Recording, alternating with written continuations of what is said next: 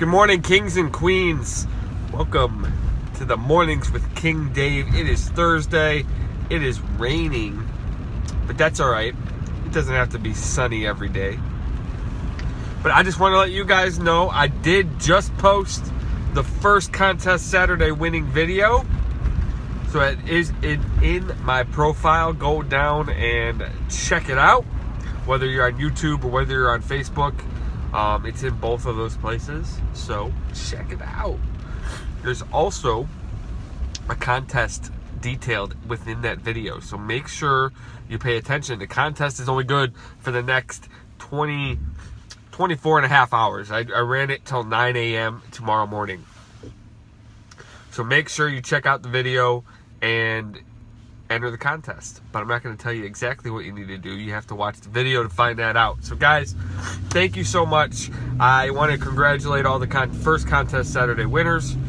It was great to get a chance to do that video and meet everybody as well. So today I was just driving and I thought about this short little message the other day, and failures are actually just lessons in disguise.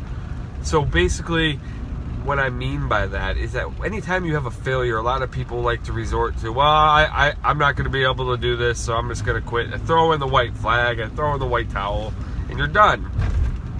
But the difference between pretending and winning is how you actually treat your failures. I know I've said this before, but I'm going to say it again. When you have a failure, if you learn from that failure and you make yourself a better person because of that failure and you use that lesson, then you become a winner. Because if you continue...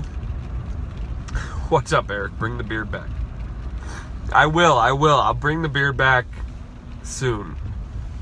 I don't know if I like it with or without, but thank you, my friend. But when you become a winner, you actually take your failures and those lessons from those failures and you become a better person. You learn and you evolve. So that's the difference between winning and losing, is how you treat your failures. If you learn and use those lessons to your advantage, then you become a winner. It may not happen the next time. You may fail again the next time, but you may learn something else.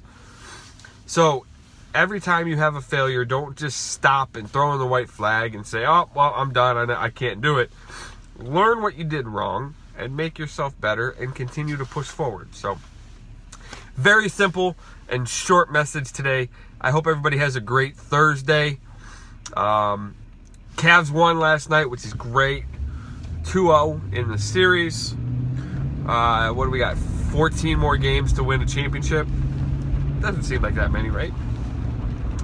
But everybody, remember, stay tuned. Subscribe to either up here, the Facebook Live, my YouTube channel. Thank you to the 2 people that continued to subscribe yesterday.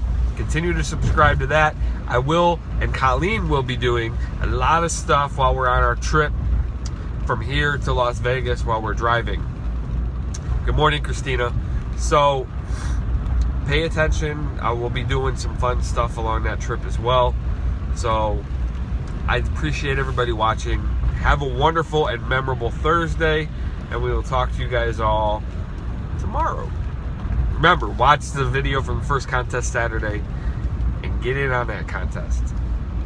All right, guys. Have a wonderful day. We'll talk to you guys soon.